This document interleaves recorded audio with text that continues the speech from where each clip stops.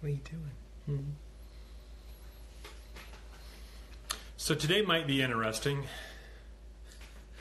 Normally I have Becky here, and she is on kid and doggy duty, and all of a sudden, this little thing, I don't know if you can see her, our little pitty, she wants to be.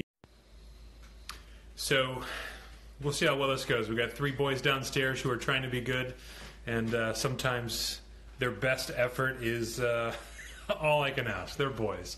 So today is day 19 of 28 Vegans, and I'm really excited to have 2 incredible women on today who have been a part of our journey and a part of our Gentle Barn family. So today I'm going to have Jody and Susanne on. They are just absolutely incredible people, and I'm very appreciative, and I'm so glad that we've gotten to know them and that they've been a part of our tribe, so to speak. So let me bring them on. I think they've got a wonderful story that I can't wait to share with everybody, and hopefully someone else out there hears what their stories are and relates to them, and maybe something they say or something I share will help someone else make a connection and start their own journey. So give me just a second here. I gotta bring them in.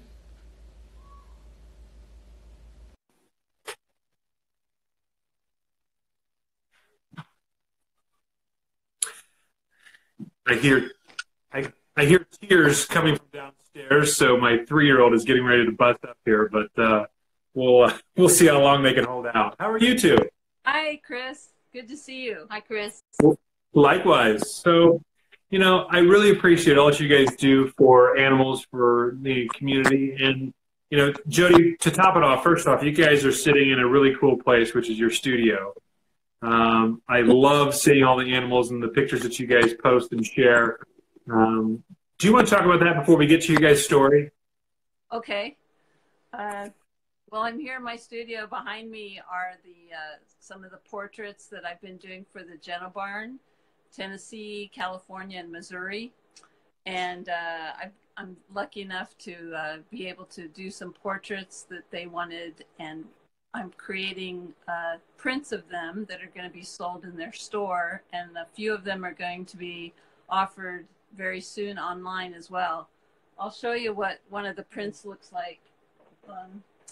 This one happens to be Lolly and and as you can see, my portraits have inspirational quotes.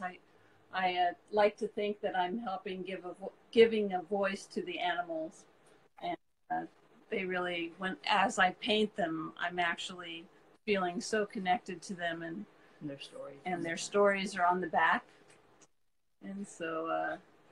That is incredible, Jody. I love your artistic talent, and that you can share that and share their stories and do things that make a difference. It's absolutely incredible. So we'll get back to how you started doing that and how that started your story. What was it for you guys? Obviously, I understand that Susanne has, been kind and compassionate to animals for a long time, but it was kind of Dudley and the Gentle Barn coming to Knoxville that really kind of woke up and inspired you guys to come to this movement a little more. Is that a fair statement? Suzanne's got a great story of when she was a child and how she came to be a vegetarian early on. Chris, you were speaking about growing up in a hunting culture. So did I. A small town in Oklahoma. My granddad was a hunter.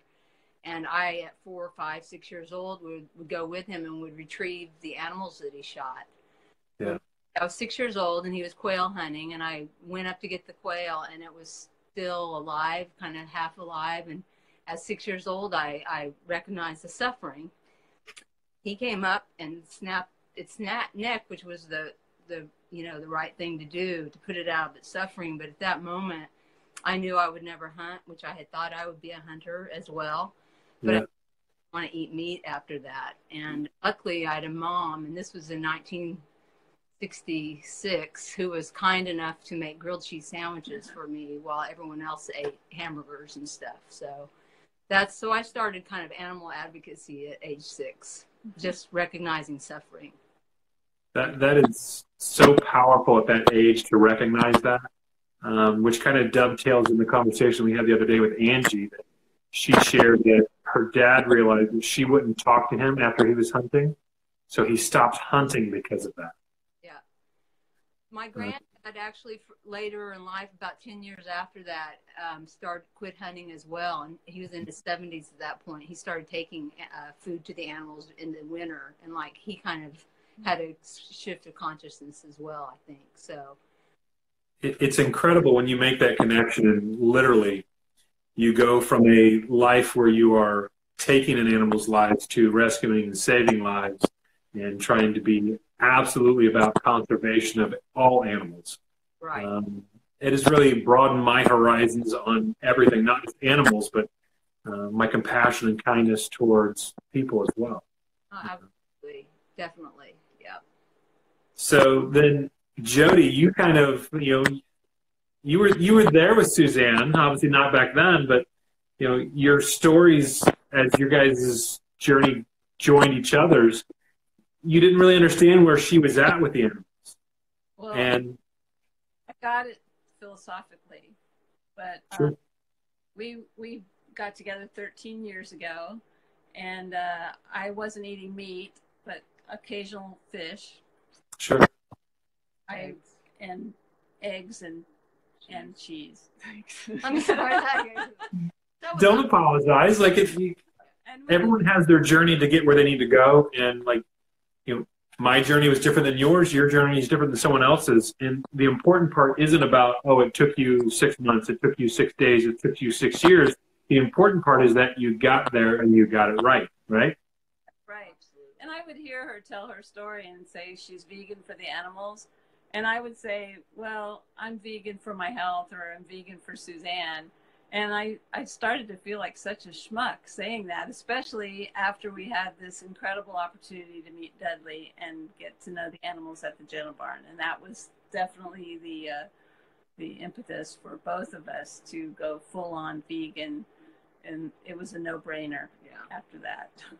Prior to go, I actually decided I was going to be 100% vegan the day I walked on the Gentle Barn property. I had been attempting that for probably 5 to 6 years after being vegetarian most of my life. But I think we were probably about 85% vegan, but we would still eat dairy when we went out or went to people's houses. We didn't want to bother anybody, looking back, crazy. But so about 85%. And when she had got breast cancer, we even, that made it even solidified our need to be that even more. But the day I walked on the Gentle Barn property and I heard Mike was the manager at the time, and he said, "We're vegan." And I just went, this is it. I have a support group. I met these animals. I actually know these animals now, and it's personal. Yeah. Ever was. And it's been 100% for me ever since that day. Yeah. I've always told folks that, Becky was following videos of Dudley online, and that's when she made her choice to stop eating meat. I wasn't there, but I was supportive of her. And then the first time I booked a trip for us to go to the Gentle Barn for our wedding anniversary, just meeting Dudley for that first time, I got it. I felt it. I felt him. And I knew at that point I couldn't eat meat anymore. And then it took us about a year to get to the point where we were vegan and ruled out all of the dairy from our lives, because there's lots of things with both industries, the meat and the dairy industry, that people don't realize, they don't know, because they don't want you to know. Right. And then the old saying, once you know better, you do better. And as we learned that the dairy industry really is fueling the meat industry, and just as, if not even more cruel, right. I knew we couldn't support that anymore either. So, the more we made these connections with these incredible animals like Dudley and some of the other animals at the Gentle Barn, both in Knoxville and Missouri, there wasn't a chance that we could do anything to harm these animals anymore. And we wanted to do all we can do to support, groups and people in our tribe and our Gentle Barn family to do all we can to help. Absolutely. And then Leslie Naylor at the Gentle Barn, she was one of the volunteers, became a good friend. And as you know, she had been talking about opening a vegan restaurant in Knoxville. Yes. That's an amazing story that I hope people will get to hear about. but she asked me if I would like to hang any of my art in her restaurant. And at the time, the art that I was working on were these huge abstract. And I looked around her restaurant and I'm like, I just don't think my art's quite right for this space. Would you mind if I create something especially for your restaurant? And she said, sure, whatever you'd like to do. So that's when I had the idea of painting portraits of some of the animals I had met, some of the animals that I'd read about, some that I just imagined in my head. I started painting portraits of farm animals. And then these animals were speaking to me as I was painting them. I can't really explain what happens because I kind of blank out and I don't even know where I go when I'm painting. But their messages were coming through, and I found inspirational quotes to add to the paintings. And I feel like it really gives a voice to those animals. And that just kind of has taken me to where I am today, where I think of myself as a compassionate artist. And that's my cause, and that's how I'm able to talk about and get the word out about the importance of having compassion for all sentient beings and the vegan movement and everything. Susanne does a lot more hands-on with the animals, and I spend my time in my studio connecting virtually and through my heart that way. And, you know, I think that's important. There are all kinds of different forms of, you want to just call it activism. There's different ways to share your story, whether it be out in the cold in the mud with Susanne and Leslie, or by painting these incredible pictures of these amazing animals and sharing those with the world by selling them online, selling them at Leslie's Cafe, selling them for the Gentle Barn. You know, I don't think anyone should ever think that one is more important than the other. I think it's important to feel your being, your self-care, and whatever makes you happy. Yeah. I have become a big believer in that. And you have to manage to whoever I'm painting for too. So the cafe, I've been supporting the For Them Sanctuary before it opened, and I'm supporting the Gentle Barn through these animals. So just want to make that clear that it's not just for me. I'm also trying to help as many people as I can. Which is incredible, and I think that's one of the things that makes that artwork so important, because it's not just, you know, beautiful quality artwork. It's actually for a purpose, you know, of course, for yourself spiritually. It, you know, allows you to channel what you're feeling and what you see in these incredible animals, but it also allows you to give back and help these organizations that need, you know, all kinds of help, both financial and volunteers like Susanne. Leslie is definitely one of a kind. I'm working on getting her scheduled. Hopefully we get things worked out so we can share her story, because I'll never forget the first trip to the Gentle Barn. Leslie was there, Susanne was there, Andrea was there, and Becky and I were there 2 a day, and we were all just sitting there talking. You guys were giving us tips where we could go to dinner that night, and we ended up at Tomato Head down in Market Square.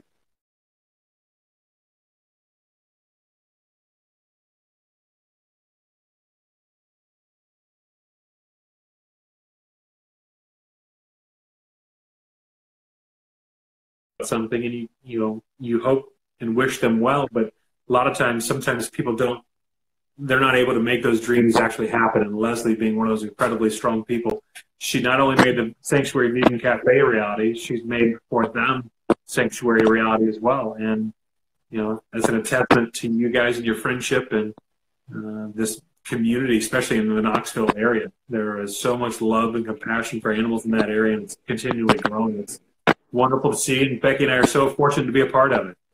Thank you. My gosh, thank you. I mean, Chris, you and Becky, thanks for your inspiration and your kids. Captain's story, I bawled through the whole thing the very first time I watched it, and then I got to meet him the next day, which is really cool. It's incredible. Yes. And this series, this is going to be an archive of stories that are so important that will be out there forever. Yeah.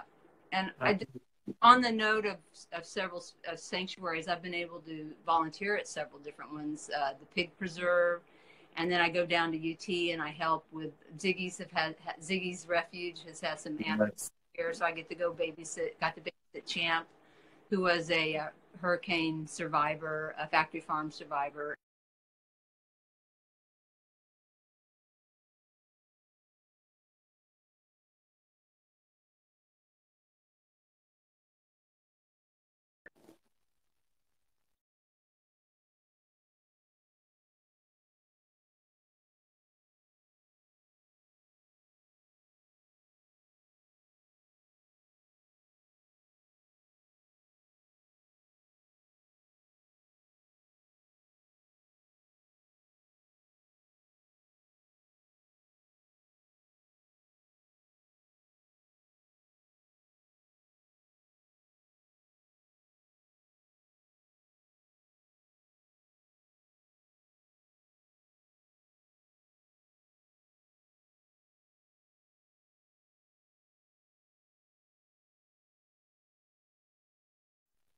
Well, it looks like I'm back. Let me see if I can get Jody and Susanne back.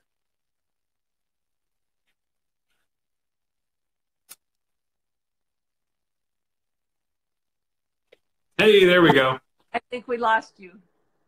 I don't know. Like it said, I could still hear you guys talking, and I could see you guys, but my feed said I was paused. So who knows?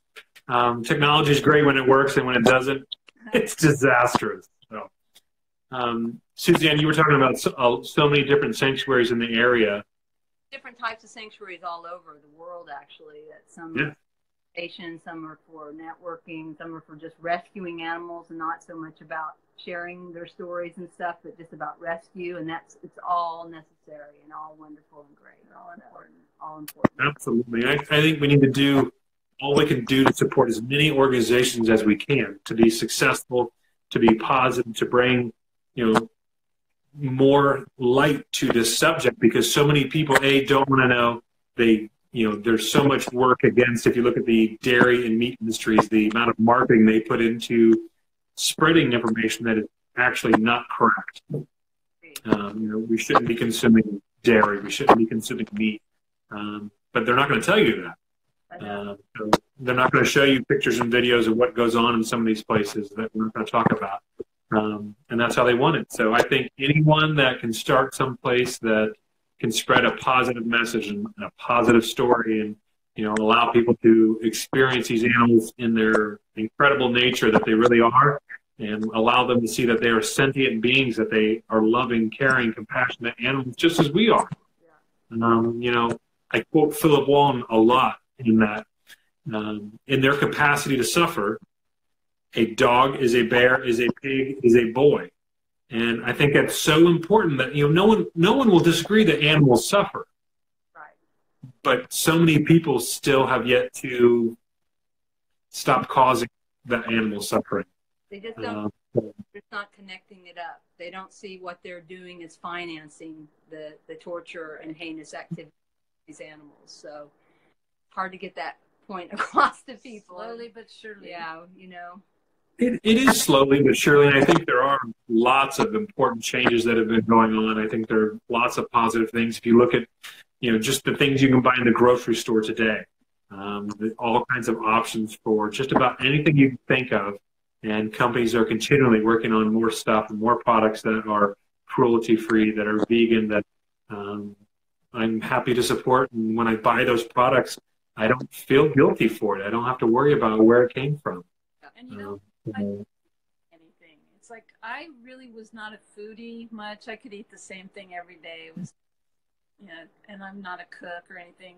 Man, once I went vegan, now I love food. Food tastes so good. It's true. And I cook, and it's another creative outlet for me, and I can't believe how much I love food. And how much I love eating now, because I was one of those I eat to live, not live to eat kind of person. So now I love eating because it's just all of a sudden this beautiful dish is presented to me. It's amazing. So that's cool.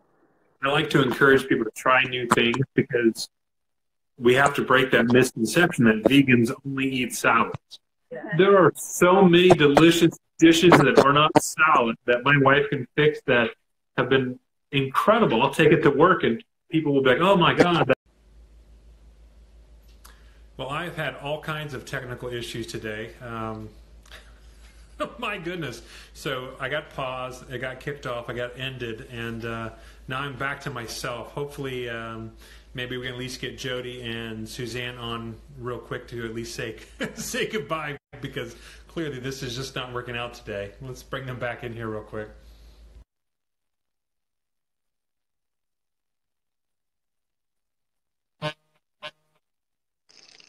We're back. Hi. Well, so clearly technology is against us today, but, I just wanted to say thank you guys so very much for being a part of this series, for all that you do for animals and for the community and for each other. I think it's so important to spread a message of kindness and compassion and love out into the universe. And I think when you send that message out, that's what you attract and that's what you build your tribe with. And Becky and I feel so fortunate to be a part of this community and be a part of this Gentle Barn family that we feel so close to. So we really appreciate you guys and all that you guys do. Thank you, Chris. Real men love animals, are compassionate, and they're vegan. Thank you. Yes, they do. And I'll tell you what, I am trying to reach. Go ahead. That's just true strength.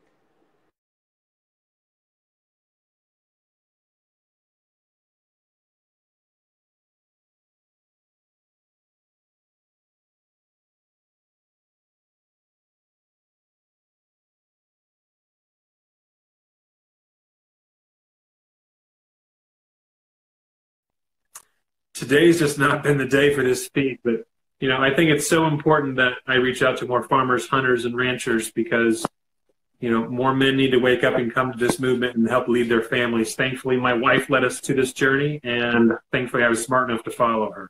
Yeah, so, so any of this any good comes from this, I owe to my wife because she was the one that led us to this, and she laughs and says she created a monster, but it's a good kind of monster. So. Good. Thank you. Well, I've had all kinds of technical issues today. My goodness. So I got paused, it got kicked off, I got ended, and now I'm back to myself. Hopefully, maybe we can at least get Jody and Susanne on real quick to at least say, say goodbye, because clearly this is just not working out today. Let's bring them back in here real quick.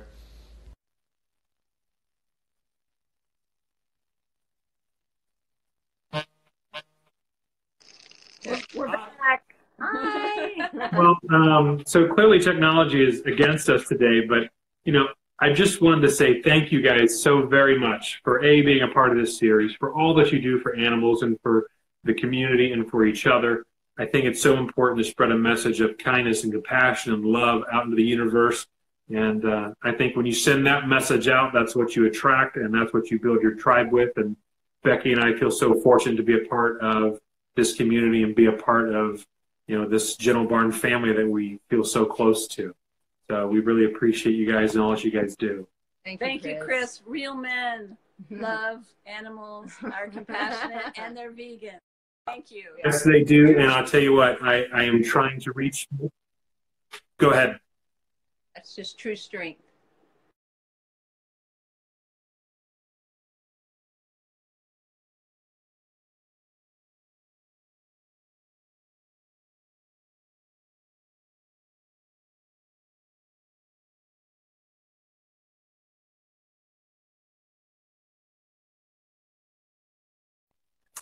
Today's just not been the day for this feed, but I think it's so important that I reach out to more farmers, hunters, and ranchers because more men need to wake up and come to this movement and help lead their families. Thankfully, my wife led us to this journey, and thankfully, I was smart enough to follow her. Yeah, so, so any of this any good comes from this, I owe to my wife because she was the one that led us to this, and she laughs and says she created a monster, but it's a good kind of monster. So. Good. Thank you.